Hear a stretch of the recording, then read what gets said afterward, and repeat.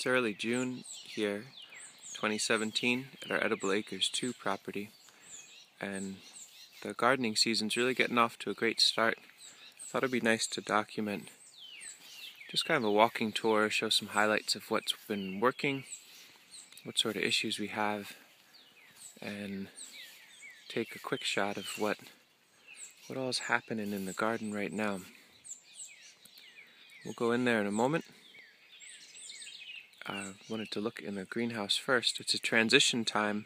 We just finished moving all of our transplants and starts, most of our transplants and starts off from the left side. This was just packed with seedlings and starts. We're getting ready today at some point. Sasha will come out and plant that side out to our hot peppers and maybe some other herbs like basils and etc. We'll finish harvesting and enjoying the greens and transplants from this side and plant that out to tomatoes and trellis those. This has been working really nicely. And out in the garden itself, got all sorts of things starting to happen.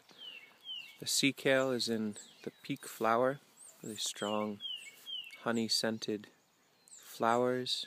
All sorts of new varieties of mints, some rue going on. This right now is a cuttings bed, so there's red and black currants, there's some grapes in there, goji berries rooting, just kind of taking advantage of this new space early on. I've got some chestnut seedlings growing out of pots as a trial this year, just to understand more about being a nursery that's portable. I want to be able to share that sentiment with people that don't have permanent spaces yet. And in the garden itself, let me come through and take a look. Just way too much to be able to show everything, but I just figured it'd be nice to see some really nice varieties of lettuce that we're going to save some seed from. This is just such a beauty, growing really nicely. A profusion sorrel, looking great as an edge plant with Doc pretending it's a sorrel. I'm a sorrel? Well, close enough, we'll leave you for now.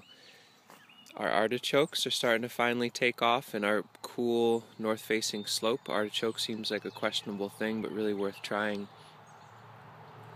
The lupins are popping. Walking onions are getting ready to make their top sets. We've been cooking with those quite a bit. This year it's been a nice hybrid between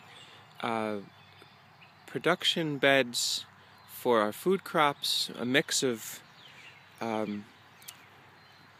straightforward annual food crops and brassica type stuff with ornamental, which is ornamental garlics on the edges. There's flowers on the margins, and then also the nursery needs being met as well. So there's a whole bunch of anise hyssop in the middle, which will be on the website for sale in the fall. So kind of the delineation between nursery propagation space, our food crops, and ornamental and beauty in the garden is super blurred this year, which feels very nice. Now this bed is more about nursery propagation with anise hyssop, and then these are ranch elders. But then there's borages and there's some other things popping in here, some tatsois on the edges, a little walking onion going. And then there's the beds that we're allowing to just be a little more on the feral side. So again, some production of anise hyssop, but then overwintered parsleys, some intentional tatsois planted in where there are gaps. And very exciting are these 3-root grex beets, which are starting to naturalize in the garden here. They look a little beat up. It's been so rainy lately, I think the slugs are hurting them. But these beets are just coming in on their own at this point. They're a weed in this bed, which is very exciting. And then a bed that feels a little bit more like production. Dill, cabbages, and onions. And then a more wild space again. That's where all the little ponds are, and it seems like the wildlife that enjoy the ponds really enjoy a more wild space. Let's look at another area. You can see the bird bopping around on the cattail stem right there. And we just saw a frog jump into the water. We've got some different aquatic vegetables we're trialing this year, and really enjoying the benefit of doing propagation work of wet-loving plants on the edges of this pond, boy, oh boy, are they just thriving with it. There's all varieties of currants and elder, which love wet to begin with.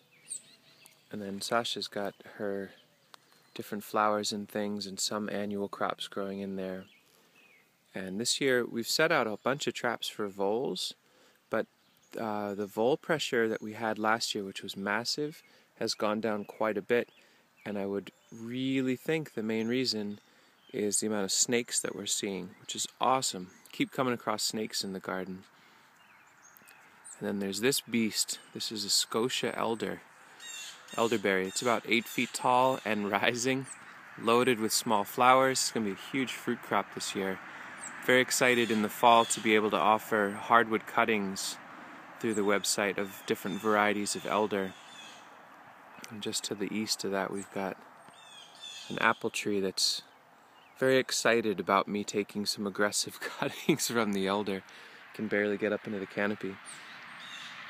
And then again, this fun hybrid of the line being blurred between what's propagation and what's our food crop. So there's some onions, there are beets growing, but then there's also perennial. So this would be an actual little mini orchard installation. These are blackcomb black currants that are planted to be permanently here with Primus white currants through the center of the bed. And then there's American persimmon seeds cast out to grow out into trees. And then OP367 hybrid poplars. And then back to our crops again. These some tatsois that bolted. But it's it feels very sweet, I think, to not have a clear delineation between nursery production and home food production and ornamental. So perennial leeks, Nanking cherries, hardwood cuttings of grapes, and then salad for dinner. More beds that are providing tons of nectar for bees and flying what have yous. Sage and chives next to each other. What a beautiful combo. And I'm just thrilled with the foliage. I'm pulling a blank for a moment. Is this Primus or Blanca? I'd have to look at my notes, but it's a white currant, and I've never seen such a showy stem on a currant. It's really cool.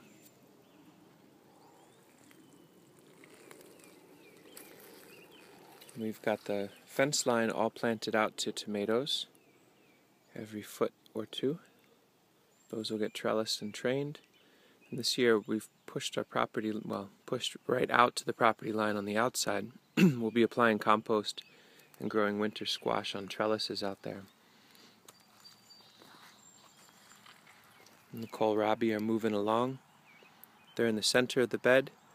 And okra is just getting started. If the robins stop kicking the soil apart, the okra should be getting started in these nice lumps with peppers to the south of them. And the okra will grow and cast shade, so the kohlrabi, once we get into the real heat of the summer, should have some protection. Beautiful stand of favas. Sasha planted these quite a ways back. I feel like it was early April. And still got a bunch of frost and things on them. They're just getting ready to start making a nice crop in there. Fava will segue to a midsummer or a fall crop once we finish getting our crops. We're not going to just turn this under. Sasha will harvest every last bean for us to eat, but then all the greens will get gently chopped and decayed back into the soil. On the edge of the bed is profusion sorrel and perennial arugula, and then all throughout is agretti, which I talked about last year and has since started to naturalize. It almost looks like horsetail, and it's very weedy, but this is one of our favorite greens, and it's wonderful that it's filling in. It's pretty much a solid ground cover now. So this whole bed packed to the gills with lots and lots of plants, asparagus popping up through the top. We're letting that make its ferns now. And soil fertility is starting to really show itself.